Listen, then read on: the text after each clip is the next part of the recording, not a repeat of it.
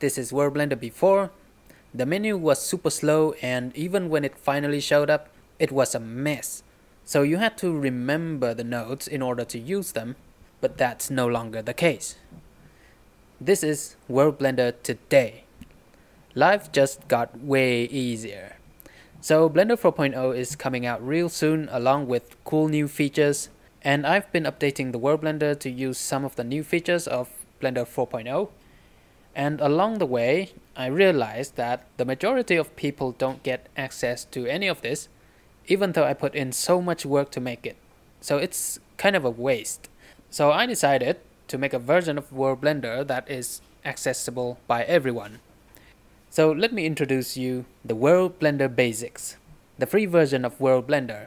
It's completely free. So just download it and start creating worlds and become a god.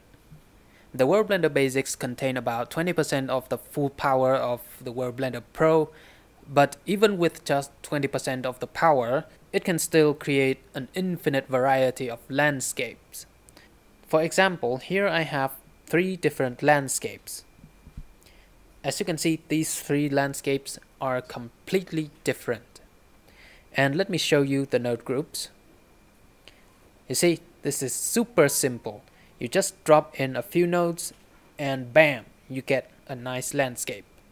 However, since this is the free version of World Blender that contains only 20% of the power, there are some drawbacks. It can't compete with the World Blender Pro, alright? The World Blender Pro is on a completely different level. It gives you a lot of tools to precisely control your landscape and design your landscape to your desire. It also has a lot of tools to get the job done way faster. Basically, those are the quality of life kind of tools. For example, among the shader nodes, we have this very nice quick shader node. You just drop in this node and bam, you get a nice landscape material. Look at that. Okay, in the next few days, I'm going to release another World Blender training series.